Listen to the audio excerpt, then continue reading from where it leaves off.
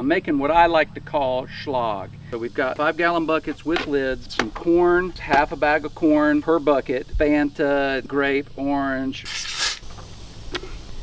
not bad, fruit punch, strawberry, and even a little bit of pineapple. 10-pound bags of sugar, 5 pounds per bucket. Active yeast, 3 of these packs per bucket. 2 or 3 packets of Kool-Aid. Whatever's left over in the bucket, we'll fill it up with water, stir.